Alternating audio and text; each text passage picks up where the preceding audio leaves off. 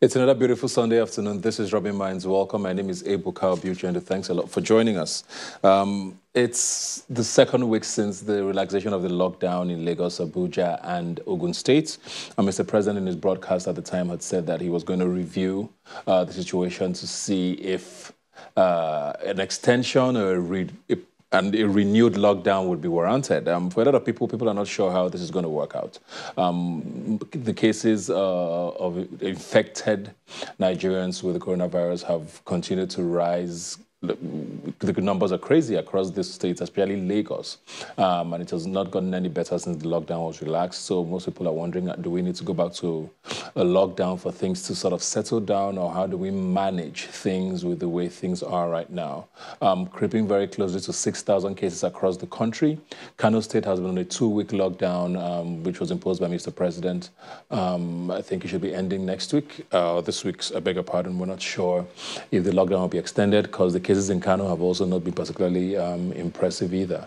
Virtually every state in the country has at least one case, I think barring Kogi State and Cross River States for now. But there's a lot that comes with the lockdown or the lack of it, and just the entire situation that the coronavirus has brought to Nigerians. And the biggest part of it is hunger and poverty and just the implications on the economy. So many businesses have shut down, probably never to come back again after the virus is even cleared. A lot more would need the support of government or the help of government to be able to stand their feet. But there are individuals like you and I who are just unable to get by daily. Getting a meal is tough enough for a lot of them, and a lot of private individuals have set up foundations and organizations to support Nigerians who need help. But government has also tried to do their part, and we know that there's so many programs that the federal government has set up to support Nigerians in this time. The conditional cash transfer program has been one of them. It's received mixed feelings from a lot of people with regards to its implementation and how widespread it is, or not widespread enough that it is, because most people think the concentration of those who are benefiting from this seems to be in a particular part of the country. We're going to be speaking with someone who should know a lot about that, and hopefully give us a better insight into what the federal government is doing, what it will be doing going forward with regards to, just the safety or the social safety nets that have been provided for Nigerians. I'm joined by Yowa Akbera, I believe, from our Abuja studios to help us dissect some of these issues. Good day. How are you doing, sir? Thank you, Ebuka. Thank you for having me. Yes, so like I said, a lot of people are still very confused as to the implementation of this conditional cash transfer. Just as quickly as you can, explain to us how this works, who's benefiting from it, and who is eligible to benefit from this. Okay, those who are benefiting from the cash transfer are the poor and vulnerable that have been identified by their communities.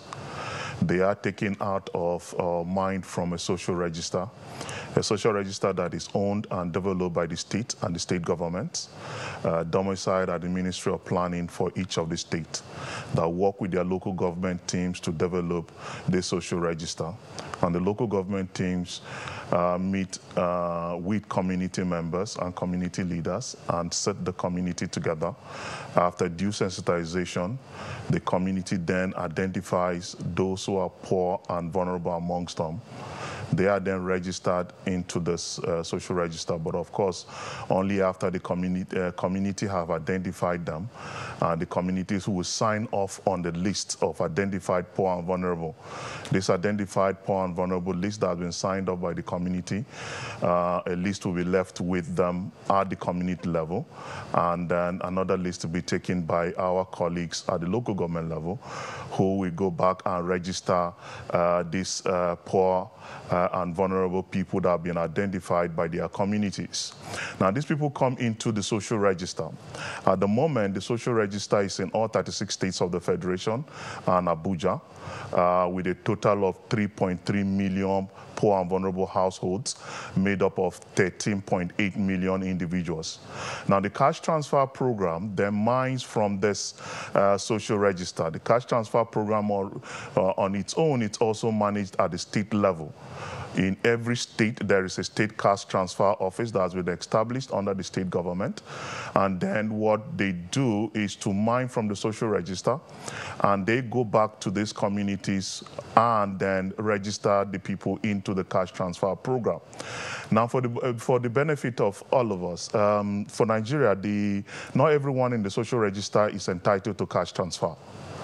Only the poor of the poorest. So within the cash transfer itself, there are certain parameters that are applied to then categorize these poor and vulnerable households from the poor to the poorest.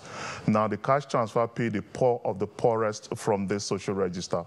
And with these numbers, for now, the government of the 3.3 million, we are paying 1 million, and we are still enrolling others as we speak. So it's a daily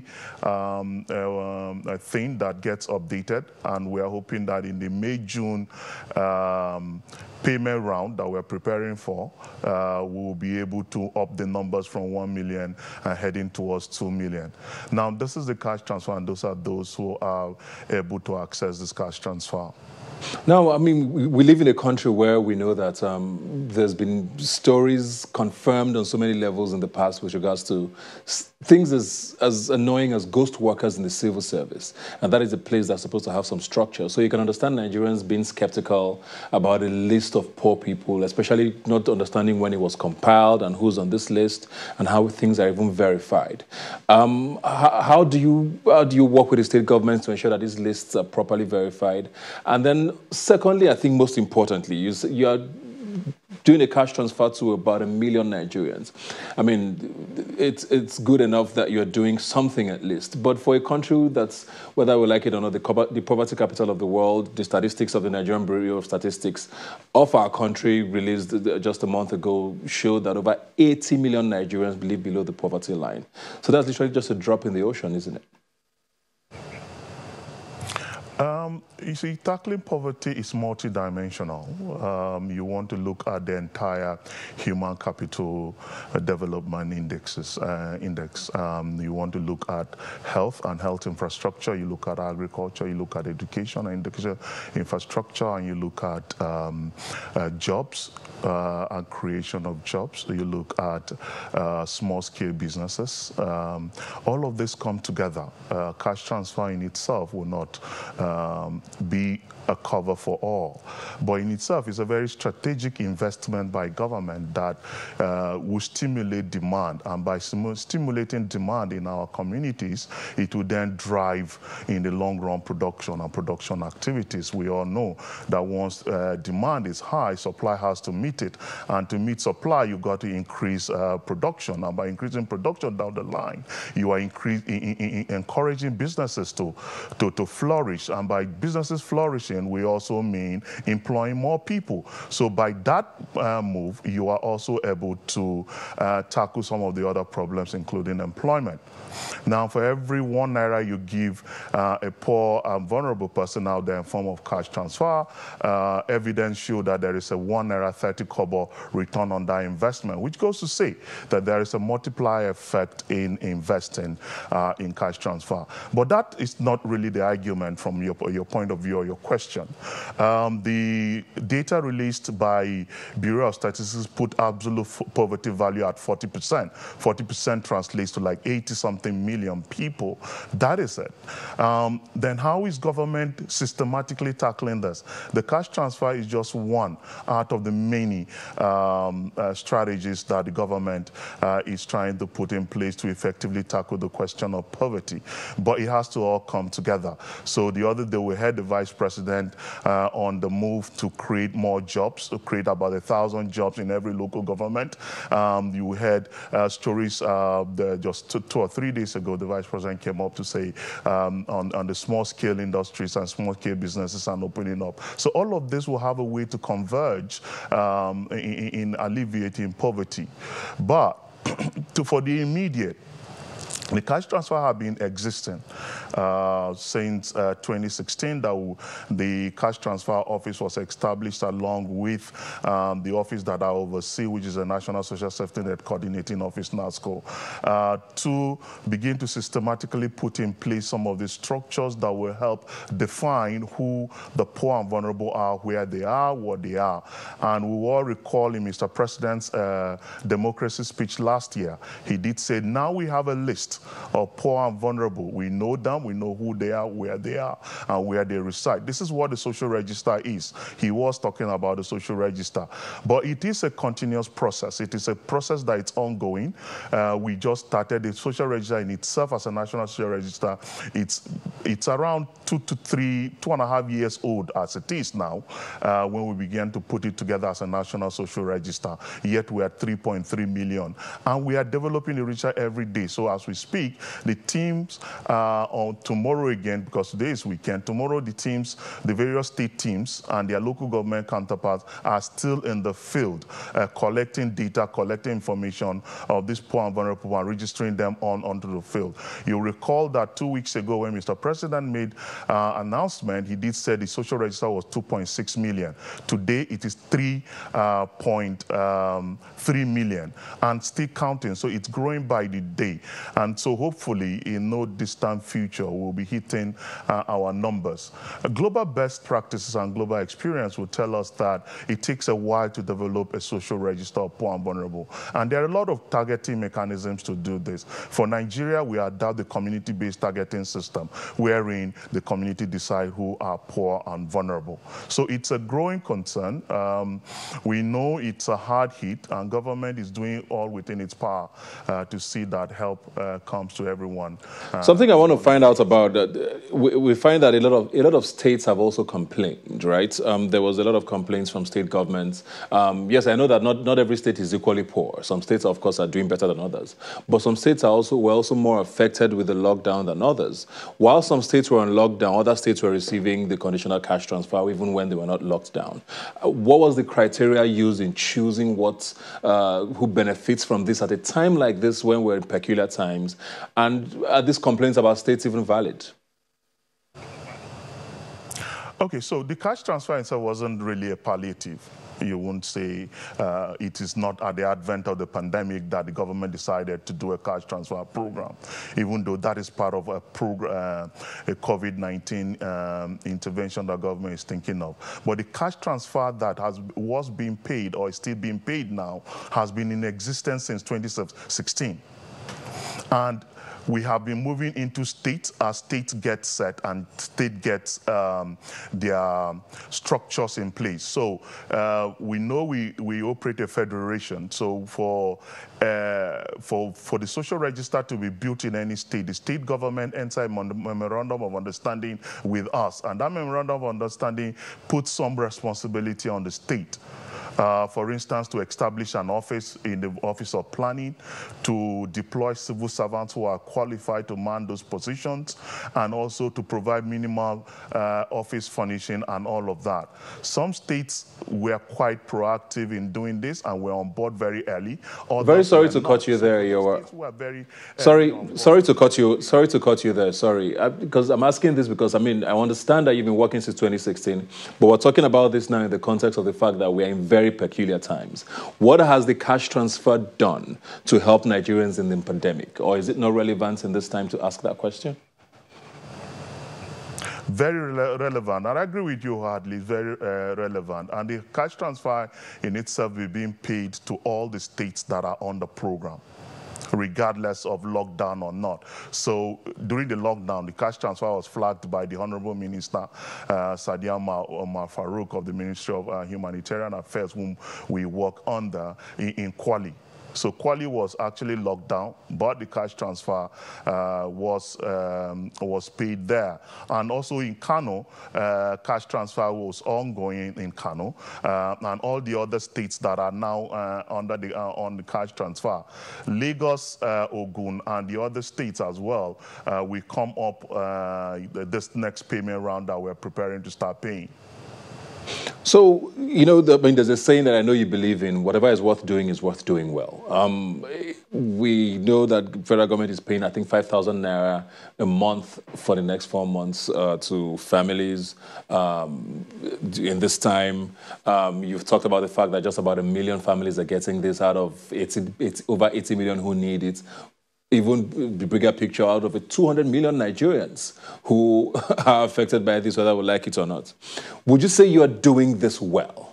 And is it worth it? I would say it's worth it because evidence abounds on how impactful cash transfer program is, even here in Nigeria, the one that we're working with. We have a number of success stories where lives have been changed. We have a lot of success stories where people have started just with this 5,000 naira and have invested in little businesses, and now they are taking care of their families regardless of whether it is paid or not. So it is really successful as a program. Evidence abound everywhere. But now, are we doing enough? Yes, we will do a lot more, and there is a room for doing much more. And the federal government, under the leadership of the Ministry of Humanitarian Affairs, Disaster Management and Social Development, and the Minister, Sadia Omar Farouk, has been very clear on this direction by putting very clearly some of the systems and some of the interventions that will reach millions of Nigerians. Cash transfer is one of them, but the homegrown school feeding program has quite quickly been readjusted into dry food rations, and 3.1 million families are targeted to receive those dry food rations that started this week in Abuja, and we extend to Lagos, Ogun, and Kano for the immediate, and to the other states. So all of these measures are measures to reach poor Nigerians. The government, the president also announced the moratorium for those who were already on market money and other small-term loans under the GIP program for 3-4 months. These are all aimed to supporting Nigerians and helping Nigerians in this time of pandemic. Of course, more is being planned, more is being worked out. The structures and logistics are just being worked out to start developing the rapid response register that will be targeting the urban poor.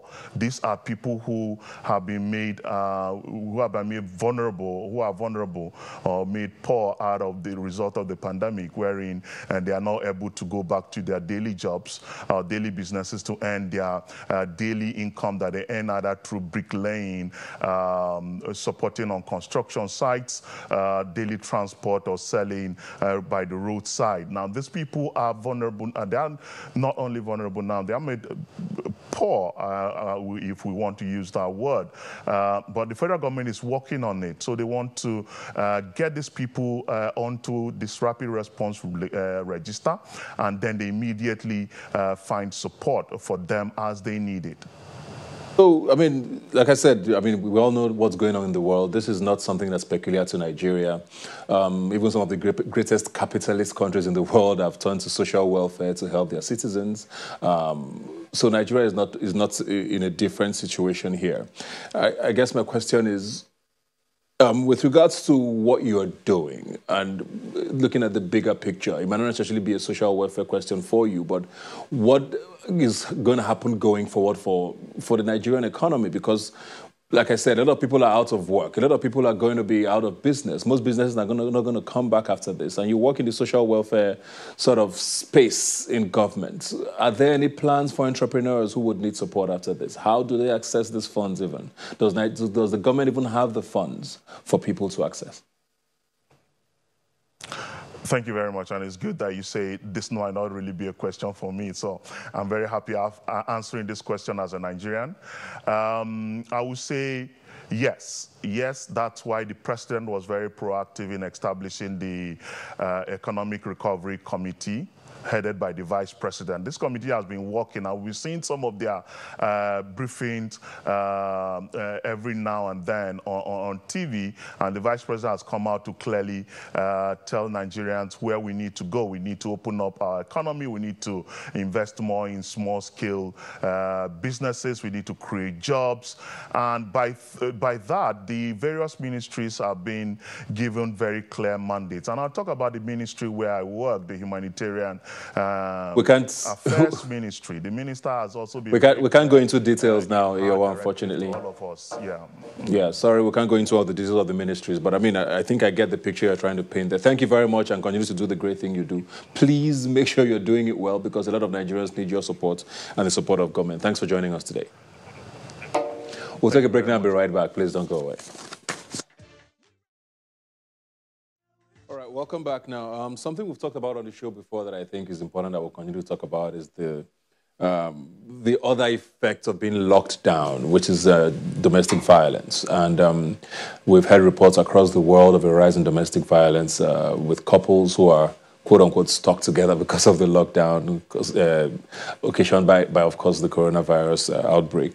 And there's not a lot of attention being paid to that now, because everybody's talking about this one virus, while people are generally living in fear and pain, and sometimes even getting killed because they're stuck with partners that have refused to understand that, okay, these are times that you need to be more tolerant. And Nigeria, of course, is no exception. We've seen a few of the stories online, in newspapers and in the media, of people who have, been battered by their partners in the last couple of weeks as a result of being locked down together. So it's something we want to explore, how people can be of help or seek help in a time like this.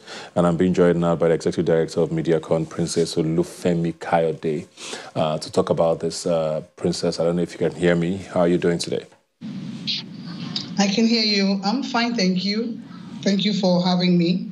Yeah, thanks for joining me. Yes, I did have a guest on your show a couple of weeks ago, Jerome, and we're talking about the same issue.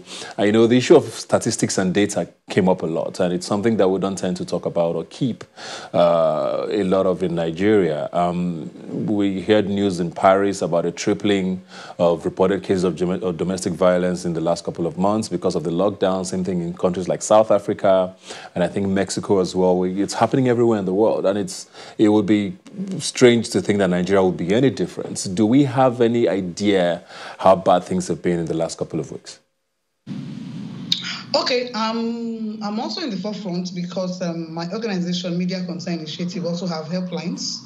As at this morning, I was still receiving calls, and we were managing damages going on during the crisis, women who were battered by their husbands, children who were beaten, and all of that. So it is actually bad. But in terms of numbers will be an issue in terms of course, we talk about data in our country, it's still an issue. But then I think within Lagos State, because everybody works together, there was a lot of collaborations going on together because NGOs could not step out to do, the assistance that could be even given ordinarily. So we had to work with the state, which was the Domestic and Sexual Violence Response Team of the state, was actually managing a bit of all of that, including the police. Although, of course, they could not really arrest most people, particularly during the lockdown, people couldn't be arrested. So that also put a lot of women in very funny situation because, okay, you've made your report, so how could the man be, picked up? There were some who were a bit afraid that the state was, calling them up to say, oh, you're beating your wife. And so some of the women were saved. But there were some that was really bad that they had to really either move the woman out of the environment because the man could not be arrested because of the COVID pandemic, which we know that social distancing and all of that could not happen within, cells or prisons. So it's really bad, and it's still bad. It's still bad. It's still there. That's a little troubling, or more than a little, even troubling. The fact that people could not be arrested, and I can understand why you might not want to have contacts, in a time like this. But I mean, if someone is in danger, why is arrest not possible? And how frequent was this situation you found with the reports you got? I think the issue was basically when, COVID, SGBV is already a worldwide pandemic before COVID breakout. It was a pandemic that we were not even managing as best as we could. So with COVID, when they were making the emergency meetings, there was no gender-specific, portions in all those meetings, in how to make sure people are not infected. It was all about infection, and other social issues were not really put on the table for emergency meeting, which is why it's so important that every sector needed to be part of it. And so that's why it seemed like when we talk about no arrest, so what are we going to do? So there will have been brainstorming ahead to say, okay, fine. So what are the things that will come, that will hit us at this time? Which is what we say about planning and preparation. Yes, COVID met us, nobody was prepared, but then there still has to be planned on how to maintain safety of every citizen. And that was not it, because even those who could call, NGOs who could support, could not pick up anybody because they were not among those who were given consideration to have the special status to move around. So you could not even go pick a woman who was beaten to stupor. So there were those kind of situations there. Yeah. And then so those are things that were not considered. That, okay, fine, is either the state provides some vehicle and the different strategic locations of the state, Badagry, Ikorodu, all those assets are Jar, and then so not everybody is in Ikeja, or to say, okay, fine, there will be a vehicle if there's an emergency, whether through the state's hotline, if you call UNGOs receiving calls, transfer to so and so and let them move, and a task force will still be designated to assist in this situation. So we did not have that. So I'm talking of Lagos now. I'm using Lagos now. So if I'm using Lagos as a standard, so you can imagine what will be happening in other states in the nation. So I mean, I know Lagos stands out. Yes. Yeah, I know a lot of countries had to have like special arrangements in times like this when they realized that there was a spike in numbers of domestic violence. I know some countries provided hotels as safe spaces for the time being for people to move in there, whether it was a woman or man or child or whoever, to stay there while this virus is being handled, so that at least there's a safe space for you. There were safe words that were even introduced. If you make a phone call, you sound like you're ordering a pizza, but the person at the other end knows what you're talking about. Did we have any of those sort of arrangements there, even if it's with NGOs aside from government? Yeah, the interesting thing was for NGOs who have shelters, the issue was really getting people, moving people. That was the issue. Yes. We had people who had places. So it was actually, particularly during the lockdown, now we have a bit of, there's an ease of lockdown. So there's a bit of, it's better. But during the lockdown proper, it was difficult. There was no special status given for those who would respond to GBV. There was none. So there was no way we could, media was given special status, firemen and certain services, food people selling, but this particular issue was not considered on the table. So and then when you even call a police officer, they don't want to send their police officers to anybody's house. It was serious. Nobody wants to go to anybody's house. I don't want to be infected. I don't know where I'm going, which is true. I mean, everybody had to feel secure and safe. So there were no arrangements, which I'm saying that it's something that we need to be looking at, that when we are having preparations for meetings, whether for crisis or for any intervention in the country, we need to sit and have a gender-specific, inclusion into it, which means we're thinking of women, we're thinking of children, we're thinking of the existing problems, because being confined, becomes a forced confinement with people who are also uncertain. Some men were not even violent before. So not all women had violated, violent men, that could hit. And we're only talking about beating. We're talking about sexual violence. We're talking about wives who are being raped by their husbands. Excuse me, I don't want to do that. He's going to have his way, whether or not she wants it.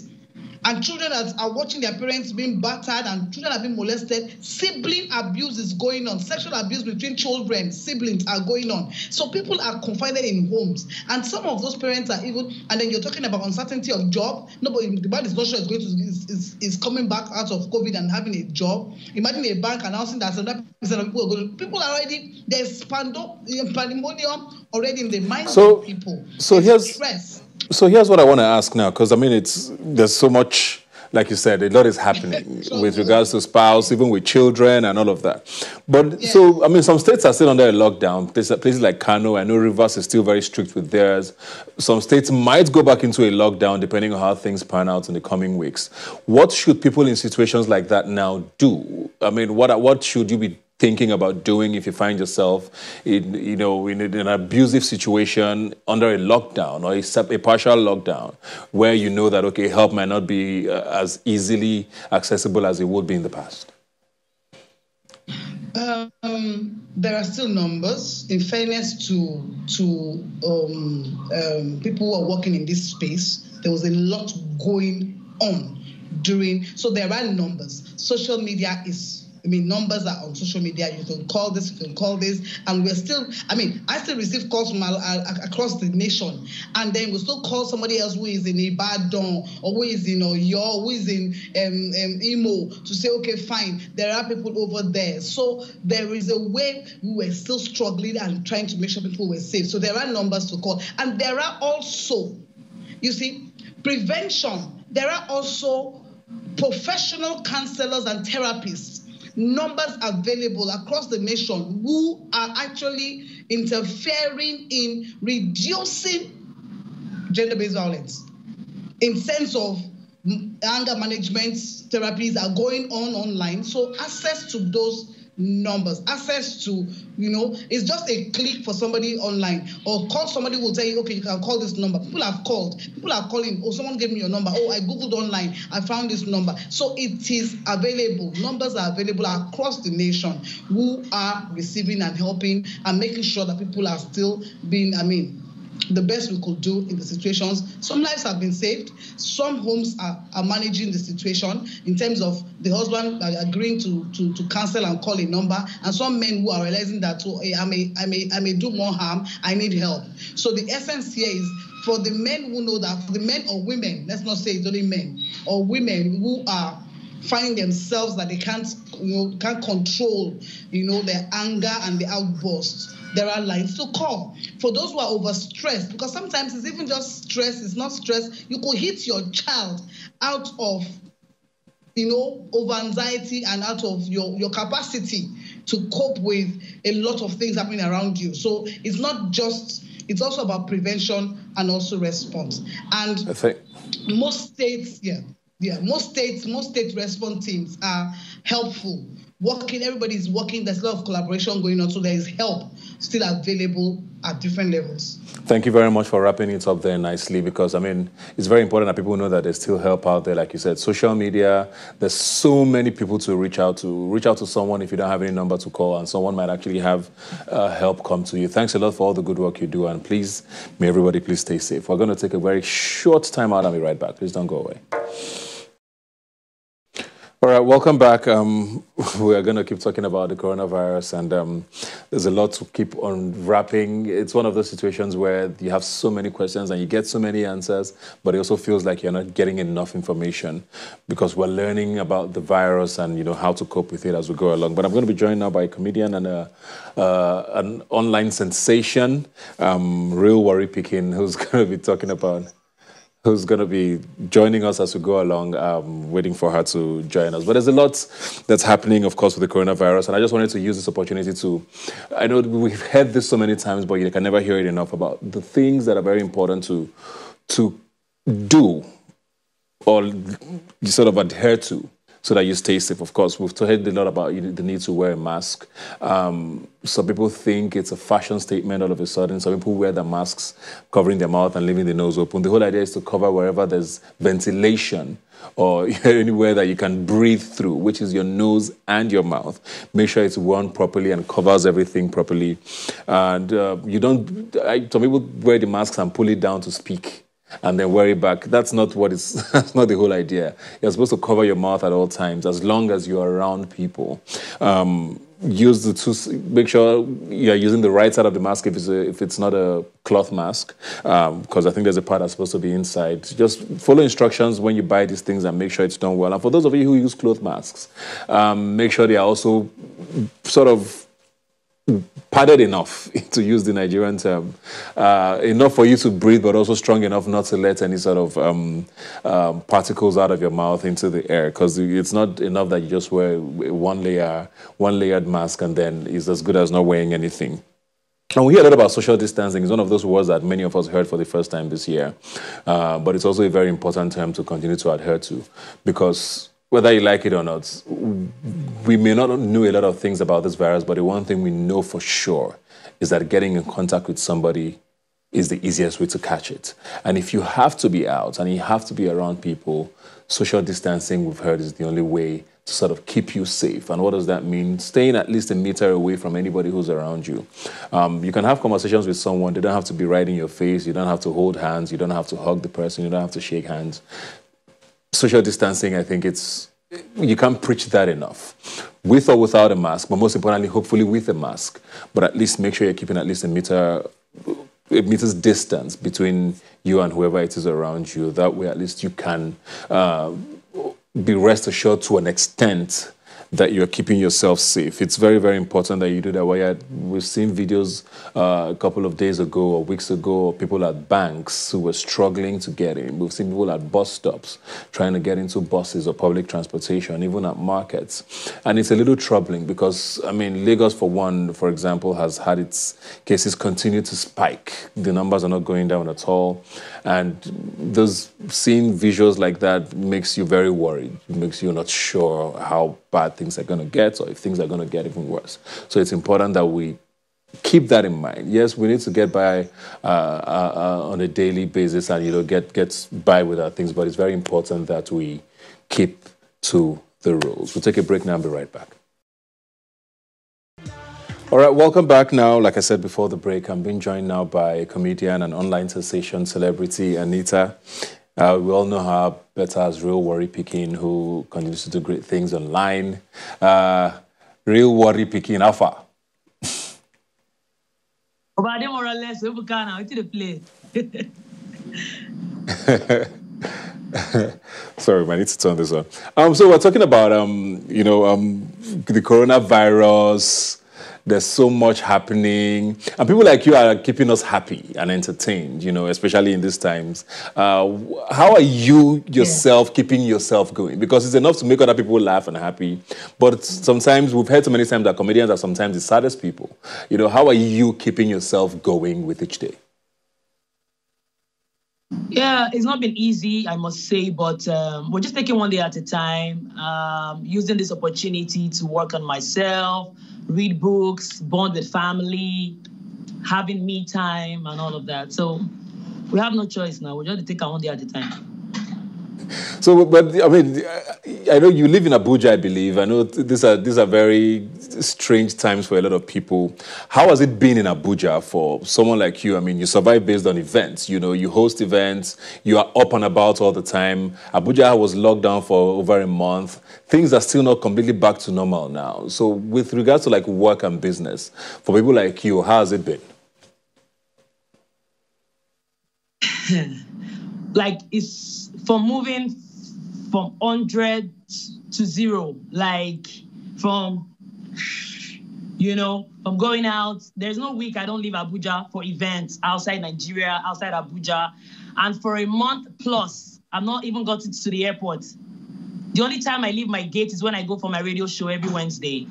It's been really bad. Like, what did God call us to do with all the doing? So now, the coronavirus, now the airports, they do we not fit doing. What we they love to do, we not they fit they doing. Understand? But thank God for the online. We still they use the online lifestyle till they follow up if at all. It's not been easy. They able to make 2 back pocket they touch now. Based on saying now they going out, now they make system full. Normally based on program money, understand? But at the end of the day, God still there our back like hunchback. We'll still take one day at a time. Last, one day, everything will peak. So there are people who believe that celebrities that in times like this owe it as a duty, to take charge, spread the gospel, do give away. Everybody wants celebrities to be in charge of situations like this. And on the one side, you can see why, because the people feel like there's a vacuum somewhere, maybe from government or whoever, and they need someone to fill it. And secondly, there are people who just believe celebrities should be role models or look up to celebrities for everything. So I guess my question is, how responsible do you feel in a time like this to do or to give or to be a voice? And do you feel pressure to do that? Yes, I feel pressure. Say normally, first of all, 50% of Nigerians, they have this entitlement mentality. They just say as they be your fan or they follow you for Instagram, you owe them something. You don't understand? So I've been pressured though. I've been doing giveaway. Couple of days ago, I made a video telling small businesses that I want to support them. They should tag me on their business pages and I'm going to repost. And I think I did it for like 10 different business. My DM blast now. Then they send me message back to back. I don't repost 10 people on. People who I never repost, they still under my feet. They scratch on. You know, so the pressure is really much. And the fact that they don't even know say they affect us. You know, so normally social media and make believe now plastic. If you really check well, many celebrities don't really get. They don't even nearly get safe. You know understand? So they try to see the other side. They still help family, but fans no agree. Before you go post one video, they don't reply. You say do give away. So the pressure too much. I was shocked. Say I say one big celebrity for Lagos safe. Say person request taxify. Now the person drive come. So it don't read for everywhere. It don't read everywhere, not today. Because I tell you now, I want musician that he drive car carry person. They say show. They say how? They say it don't read. Everybody they also now, not today. Celebrities when they drop giveaway, they drop account number for 2 days not page. It don't read. But they don't agree, understand, say the celebrities still don't progress for their side. So are you worried?